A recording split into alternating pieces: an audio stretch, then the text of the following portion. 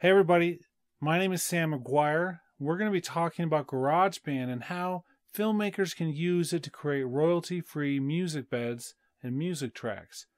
Now Garageband is one of those interesting programs. It's only $15, so affordable, and it has quite a bit of content. It has a lot of power and a lot of limitations.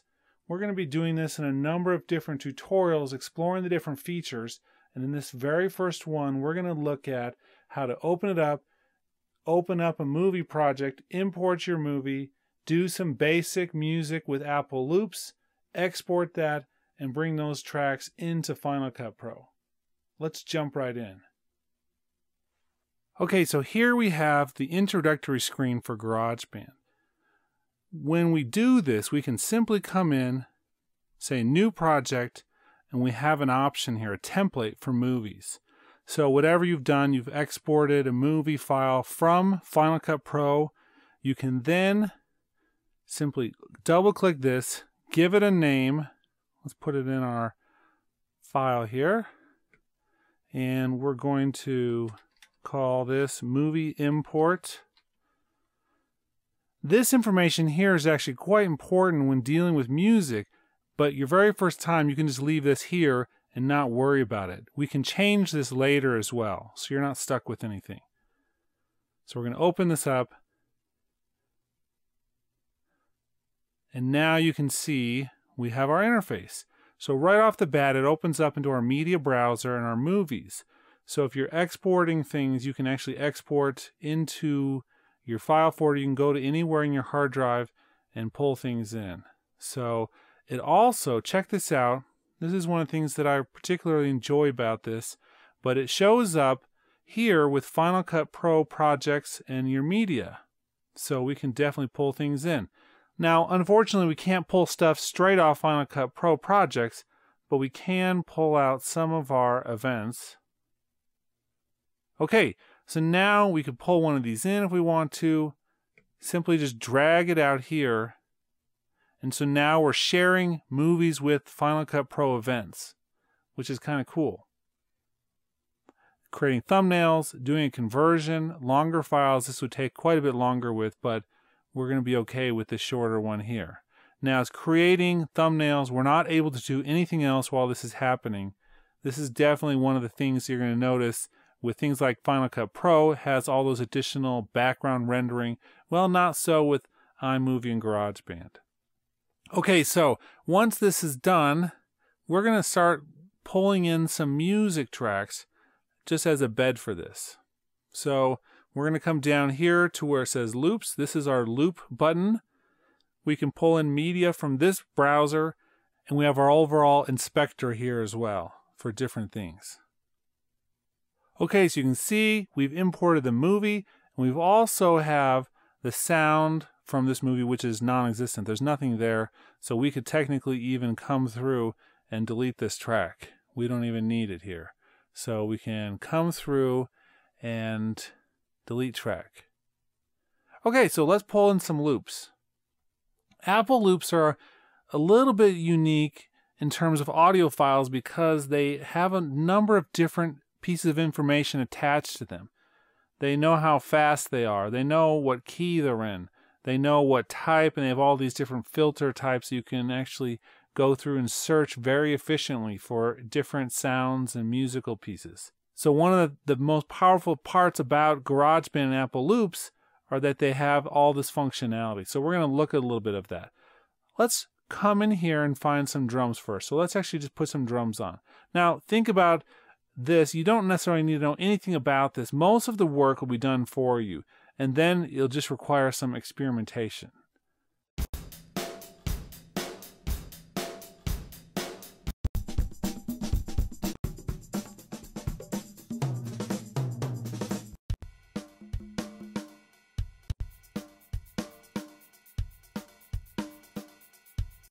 So I pulled out our first loop. This is an instrument, a software instrument. This is not a recorded or an audio file. This is actually something that we can now tweak and do whatever we want with. When we go up to the top corner here, gives us the loop option, and I can drag this out for as long as I want. So that's very handy. We can also adjust things like volume and pan. So pan puts us in the left speaker or the right speaker. We're just going to leave all this stuff as the default for now. We're just going to really quickly get in here. Let's reset our filters and add something else. Let's go through and add a bass part. So we have a number of different bass parts here.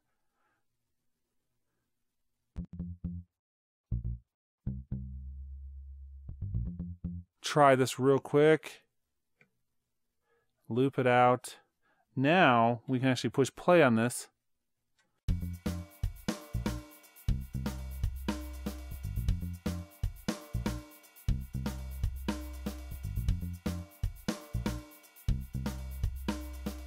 We're not really being too particular about the style of music we're working on, although we are going to look at that at some point in a different tutorial, because you have to realize that this particular program is good at certain styles of music and not as good at others. Let's come through here now and find a synth part and see if we can just drop it on and see how it sounds.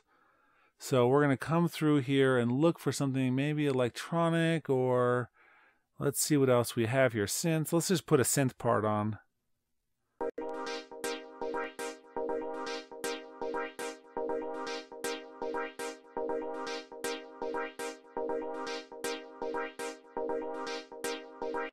This time we're not going to put it just every single time. We're going to actually spread them out a little bit. So we may need to turn on snap. I'm just going to eyeball it for a second.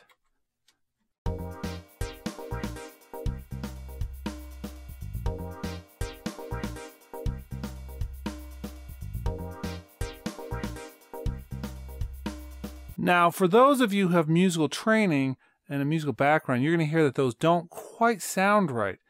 Well, they're not quite exactly in the right key, and this is one of the big limiting factors of this whole thing, is that it's really hard sometimes to match those. So what we need to do is actually come up here to our preferences, go to loops, and we need to make sure that we display original tempo and key so that we can match these better.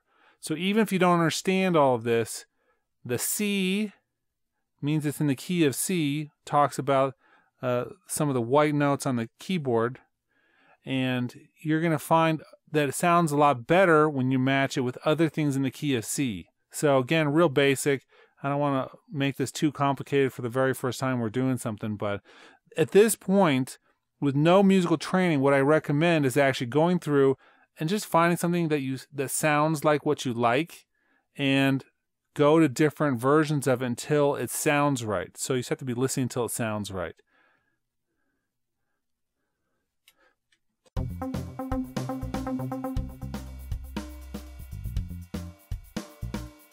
Again, a little bit off there, so let's find a different option.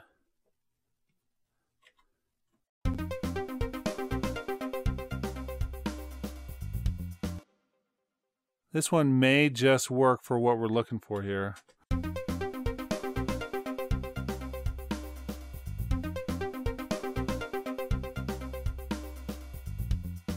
I'm holding down Option as I click and drag. That's a pretty standard Mac keyboard shortcut, which again works here. And I'm actually going to pull another one in here to go in between these.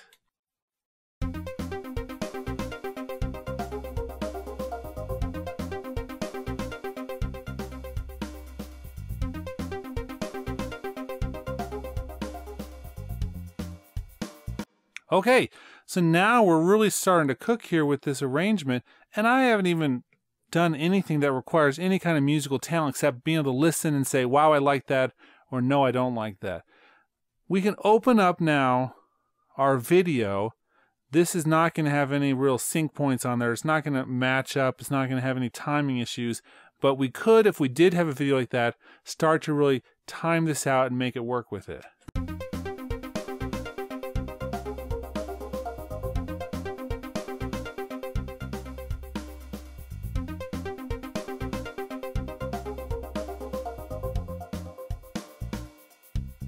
Okay, now that we're at this point, what we need to do is get this back into our full project. As we continue to work on cutting the video, we can use this as a template now to cut the video, which is often what happens with documentary style projects or other type corporate projects. You'll have a music bed and then you'll cut the video to a finished track so that it all matches with the tempo. It's a lot easier to do that.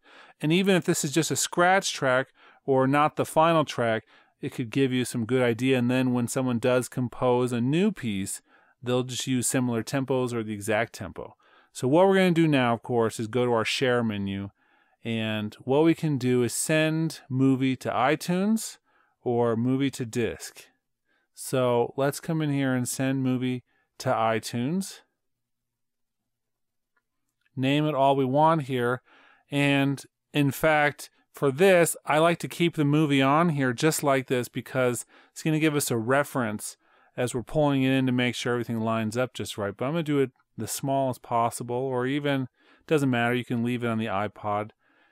Give it a name, something descriptive. Sam McGuire's playlist is not a good option because everything's going to be in there if you don't do it. But, you know, make sure you give it the information you need to find it. We're going to leave it like that for the moment.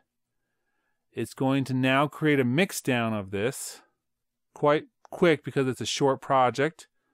It's actually going to compress the movie as well.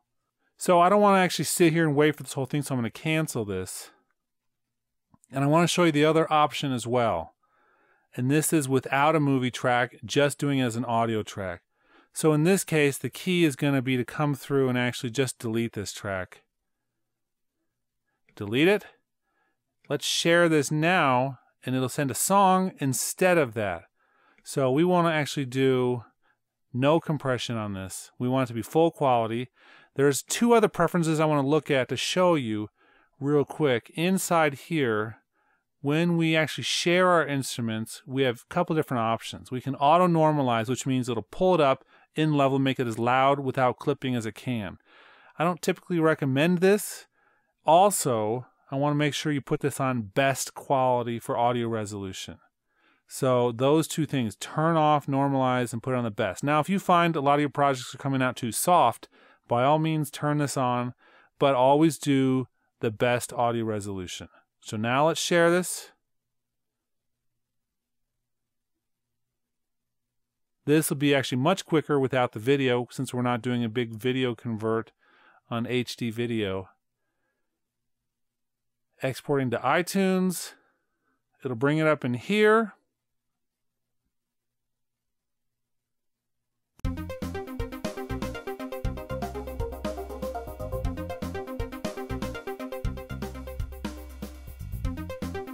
Okay, it's now in there. Let's load up Final Cut and show you where this pops up automatically. Okay, so if you're working on a project, we can come into Music, click on our overall menu structure here, go to iTunes Playlists. Now to show up here, Sam McGuire's playlist. We can drag this out and use it in any project we want. So let's pull it out, move it over.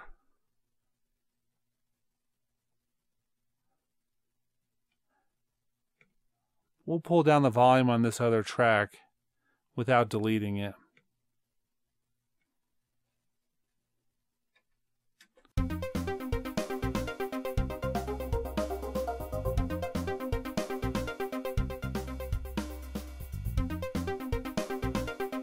Of course, we can pull it into the same cloud sequence. I've got that over my event list as well, but we can just pull it into any project now, and we can keep a database of all the tracks we've created inside of our iTunes system. Okay, so that's how we open up, import a movie, create a basic audio file using loops, export it, import it into Final Cut Pro.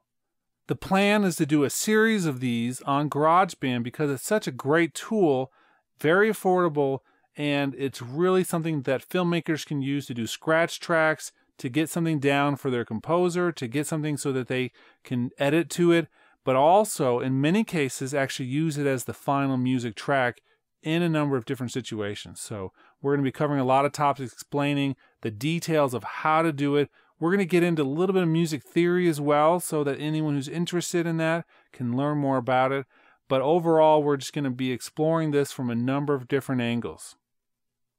If you have any questions or specific requests, email me at sam.mcguire@ucdenver.edu.